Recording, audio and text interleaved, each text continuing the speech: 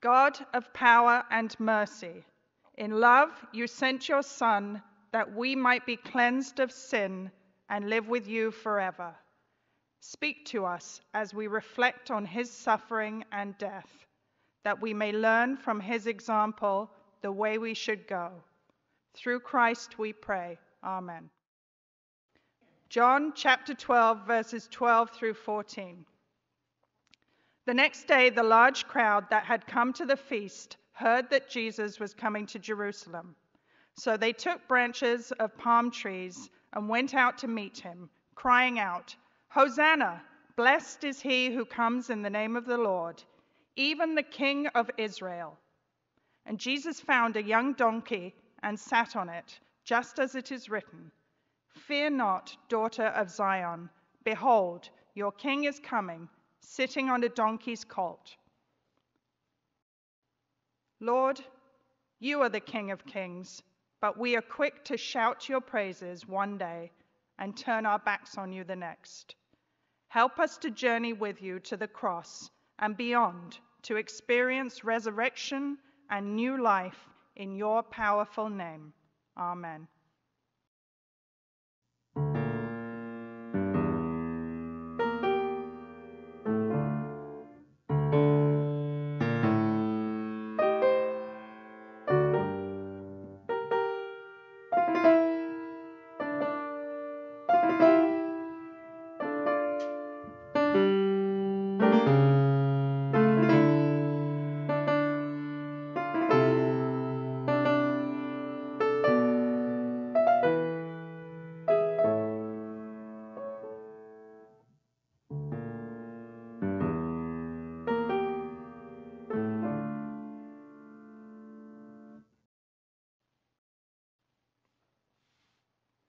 Matthew chapter 26, verses 26 through 29.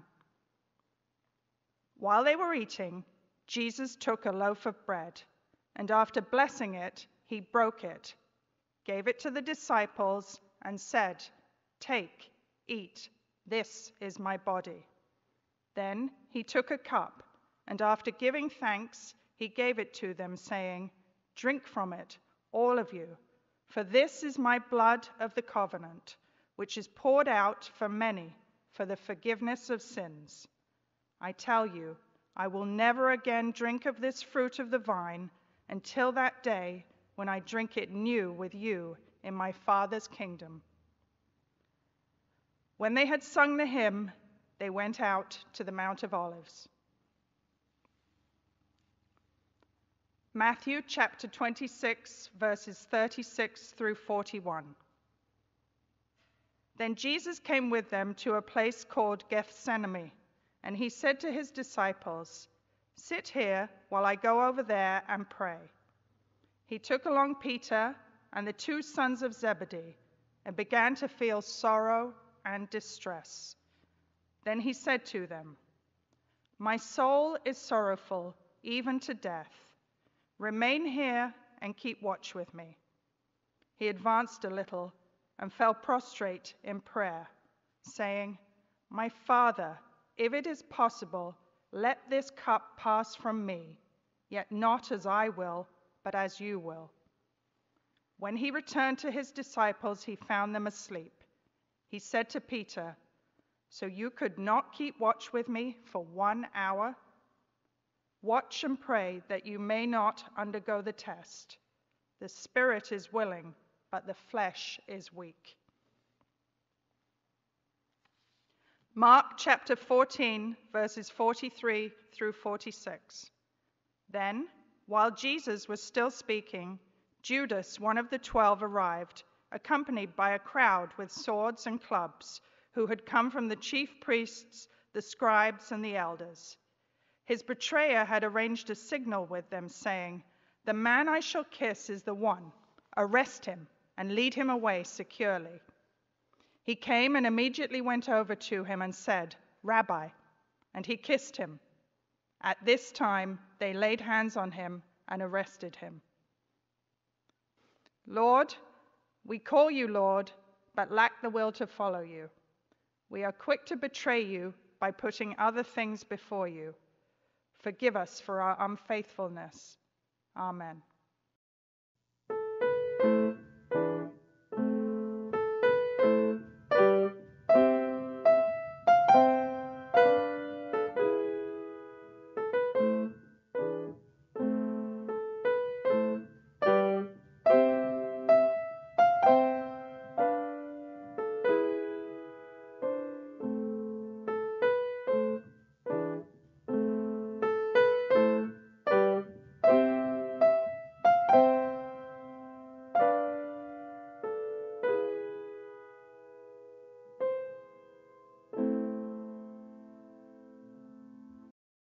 Mark chapter 15, verses 1 through 5 and verse 15. When day came, the council of elders of the people met, both chief priests and scribes, and they brought him before their Sanhedrin. They said, "If you are the Messiah, tell us."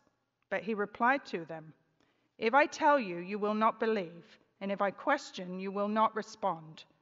But from this time on, the Son of Man will be seated at the right hand of the power of God." They all asked, "Are you the Son of God?" He replied to them, "You say I am." Then they said, "What further need have we for testimony? We have heard it from his own mouth." The chief priests with the elders and the scribes, that is, the whole Sanhedrin, held a council. They bound Jesus, led him away, and handed him over to Pilate. Pilate questioned him, "Are you the king of the Jews?" He said to him in reply, "You say so." The chief priests accused him of many things. Again, Pilate questioned him, "Have you no answer? See how many things they accuse you of." Jesus gave him no further answer, so that Pilate was amazed. Pilate, wishing to satisfy the crowd, released Barabbas and handed Jesus over to be crucified. Lord, grant us discernment, that we may see as you see, not as the world sees. Amen.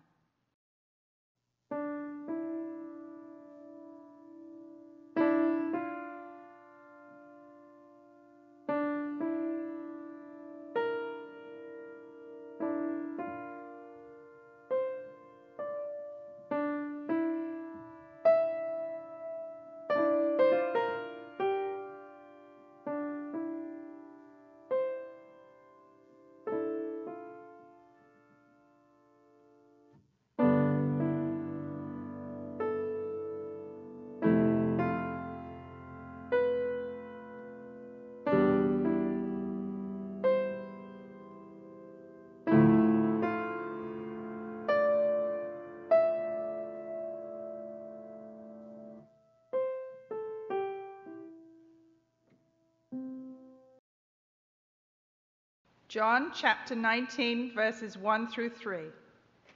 Then Pilate took Jesus and had him scourged, and the soldiers wove a crown out of thorns and placed it on his head, and clothed him in a purple cloak. And they came to him and said, "Hail, King of the Jews!" And they struck him repeatedly. Mark chapter 15, verse 21. When the chief priests and the guards saw Jesus, they cried out, "Crucify him! Crucify him!"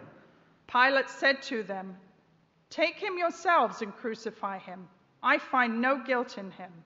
They cried out, Take him away! Take him away! Crucify him! Pilate said to them, "Shall I crucify your king?" The chief priests answered, "We have no king but Caesar." Then he handed him over to them to be crucified.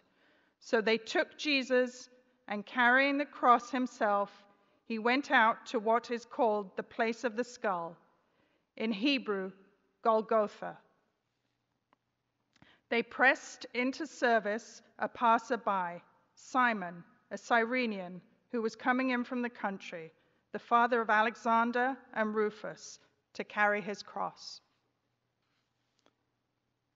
Lord, grant us patience in times of suffering, that we may offer our lives as a sacrifice of praise. Lord, grant us strength of purpose, that we may faithfully bear our crosses each day.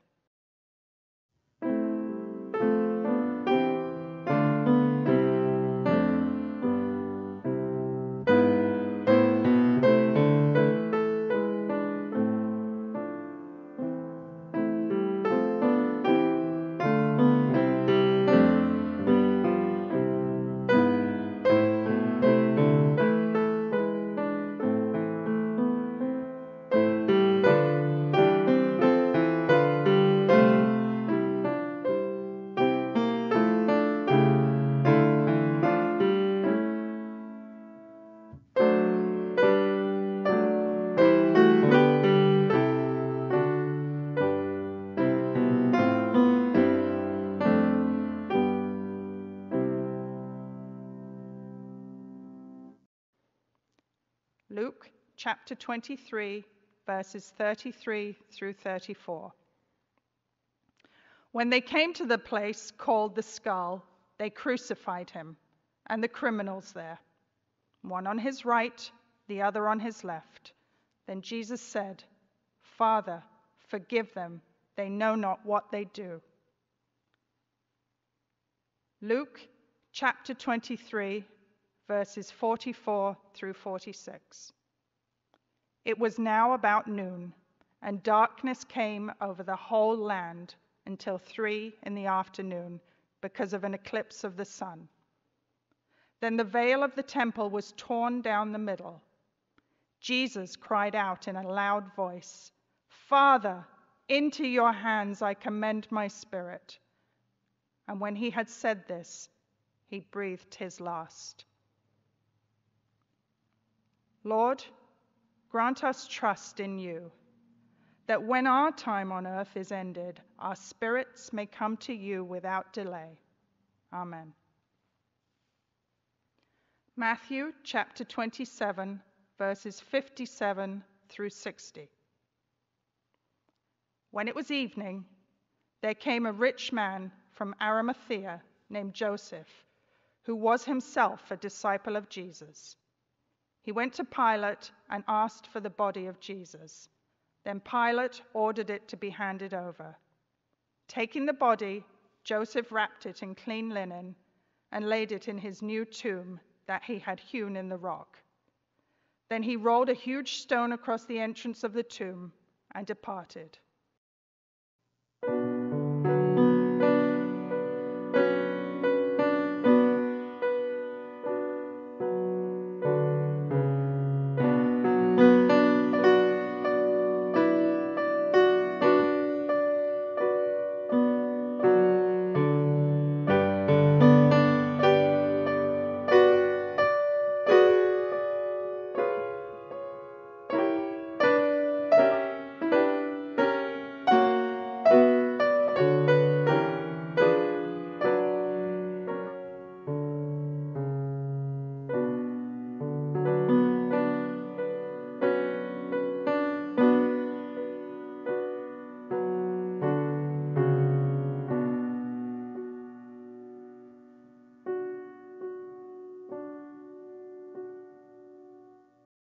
Luke chapter 24, verses 1 through 5.